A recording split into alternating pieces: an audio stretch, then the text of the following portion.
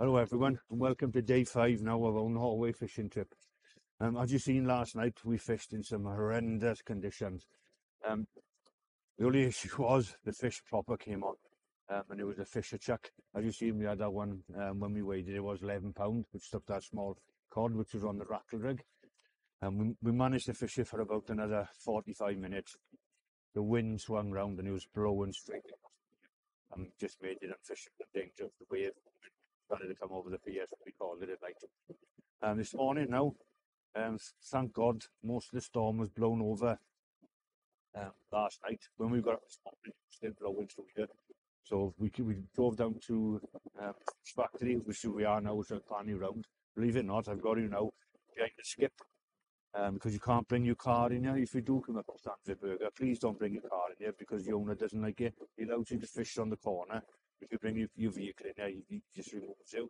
And there's a little parking spot just behind me. You can park your vehicle. It doesn't make any cups here because we're all hiding behind skips at the moment, trying to get out of the wind. Good thing is today it is due to die off about 4 o'clock, so cross fingers this evening it'll be more clear fishing. So me and Steve out this morning. Wayne and Uncle Phil decided they wanted to have a break, so they are staying in the lodge, and hopefully will come down this evening to join us. Rigs I'll be using today, which we've been using all week. It's been catching most of the fish of all the boys. Obviously is the old rattle rig. There it is, with herring on it. Anchovies been doing quite well as well, but the thing with anchovies, picked a lot of the smaller fish. The herring has definitely been doing most of the damage. But yeah, this is quite a long one. I think it's 8 foot up and over, because the tide is actually pushing it down, and like we're dropping it, get better. But yeah, hopefully make some sort of a better video today.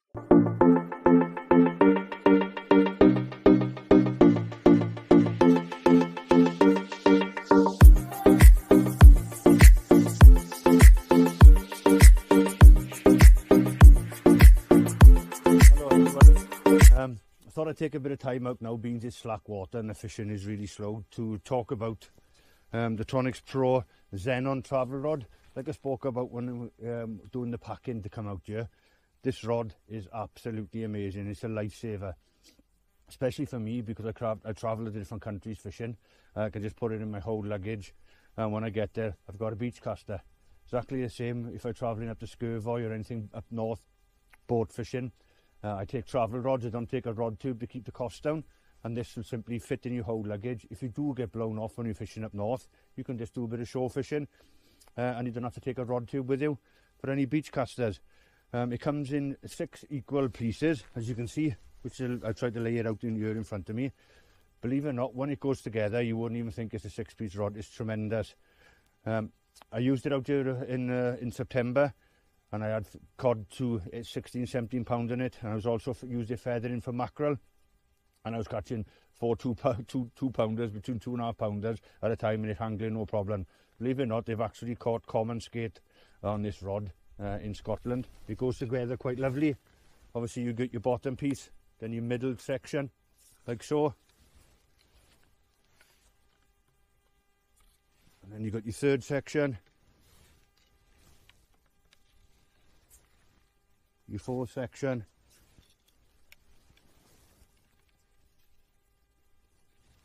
and then finally your last section.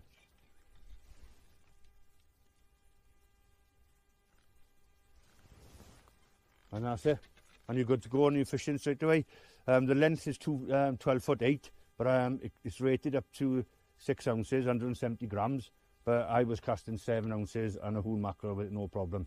Lovely bit of kit, absolute lifesaver, especially when I go back to Wales. The wife doesn't like putting my beach casting rods in there, so I put 2 of these in the boot and I'm away to go fishing, and it keeps her happy. But yeah, I would highly recommend this if you're travelling anywhere. Brilliant bit of kit. Hope you know about the Xenon travel rod. I came back down, we had a little bite to eat. The tide is starting to make it here now, so cross fingers, I just didn't just put down the slack line. It's still there now. So hopefully now the fish is starting to turn on you.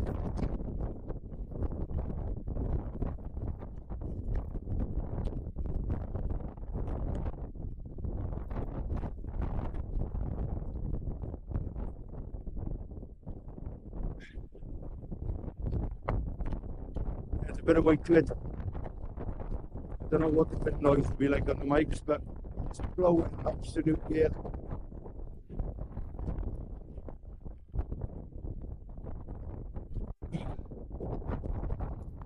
You can see the tip blackouts are amazing.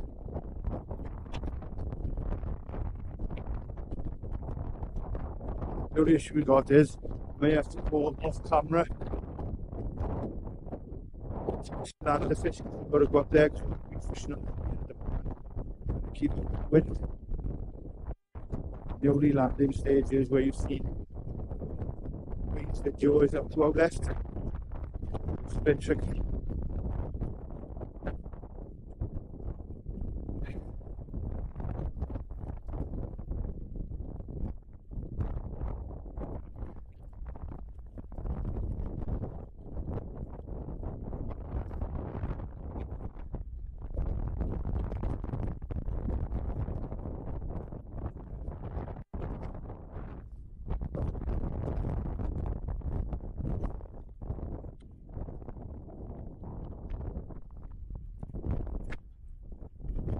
Quite deep, actually, I think it's a cod.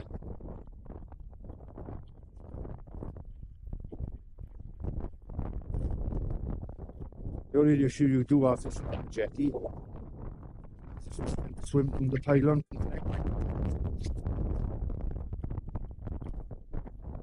Especially come in the summer for the halibut. So many. That's why we always tend to fish up by the bins, but the owner said they want us by the bins because they're going to get moved today.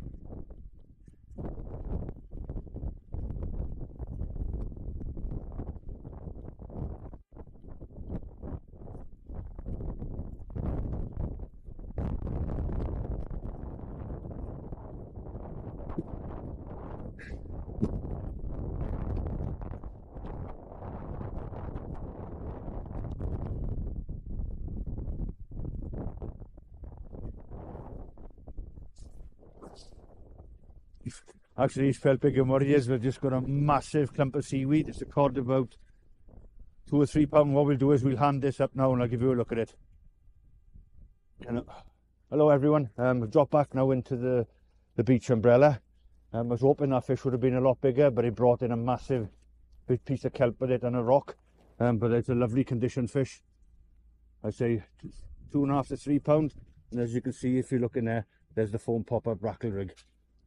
Yeah, hopefully there's more to come. It's not a bad start. It's been quite slow in the daytime here, most of the week, but that's a good sign to see. So cross fingers now we can get, as we start to lose the light, we can get into some bigger ones because much better conditions to film today. So hopefully we can get a lot for you. But yeah, good start. Hello everyone, you wouldn't believe it. I was doing something over there. My rod went over. I didn't have time to set the camera up, and I've just pulled in a wolffish. It's down there, I'll show him in the water, but I kid you not, as the wolffish was coming up, a halibut followed it up. It must have been 150 pounds. It was massive. It was bigger than me, and it had to go over the wolffish. I'll show you now with the wolffish. I'm absolutely buzzing. I'm so excited. I don't know if you can see the wolffish in the water. We'll try and get him up in a minute. Yeah, but the halibut came up. Honestly, it was absolutely massive and tried to eat it. So things are looking good. We'll get the wolffish up now to give you a look at it. Thanks. Hello, everyone. I'm still excited and buzzing. Obviously, I'm just going to change my bait because I had a couple of little small rattles on it and nothing.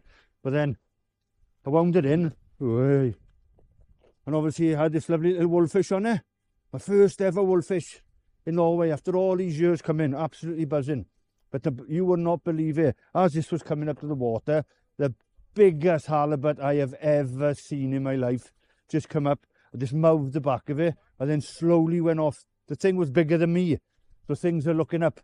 I'm going to drop a bait in close now to see if it's still hanging around, but I'll keep you going. But yeah, first wolffish. Welcome back, everyone. Believe it or not, this is 30 minutes later than when I caught the wolffish and had a halibut take. I thought we were going to have a break in the weather, but unfortunately, Norway's weather is so unpredictable. Now we've got wind sweeping down the fjord with the sleety rain. And believe it or not, we've still got 2 hours of light, but I can't see that lasting. I think it'll be dark quicker than we are. But yeah, when you come now, I definitely bring a brolly. I'm couched up in the brolly out of the elements. You don't want to be standing out there all day, especially if you're fishing for about 12, 13 hours like we are. It's just demoralising. So yeah, definitely bring some sort of a shelter with you. We're going to keep on fishing through into darkness now, but hopefully this will all blow over and we'll have a bit of a break in the weather again. But yeah, not nice at all again. Yeah, and my rod is bent over. So I'm going to quickly have a look and hopefully it's a nice cod for us.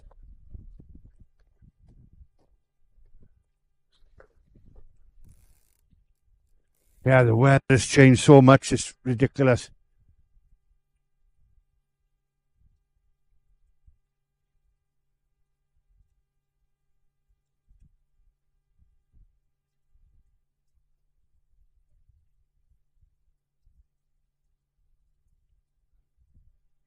The only issue I'm hoping that it's not a lot of small cod here like it was. Yeah, it's a small cod. I think we're gonna have to fight through these small cod now to get into a decent fish. Yeah, it's really a small cod. Yeah, lights are just going out now. Sorry I got my back to you. But we're gonna have to battle through these 2 to 4 pounders to get into a nice fish. I shouldn't grumble after the fishing we've had and the weather we've had for the first 3 days. But the tides are perfect when we booked it, building tides, but now the tides are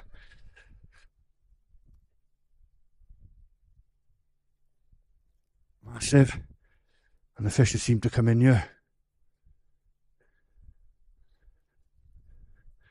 It's a shame we have to keep on fishing the same 3 marks or 4 marks between the group. But we just can't fish the other marks with the wind.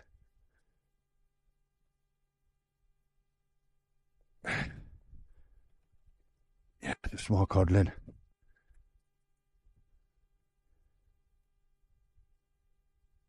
No, it's a massive white din. Jeekers, Thomas. I don't think I can. Oh, he just fell off.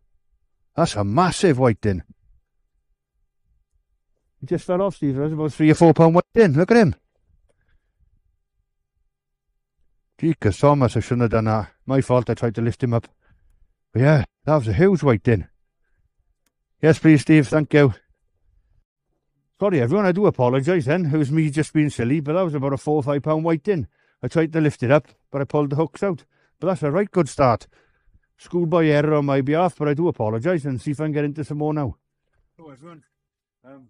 Sorry I couldn't film all this, but it's proper kicked off here.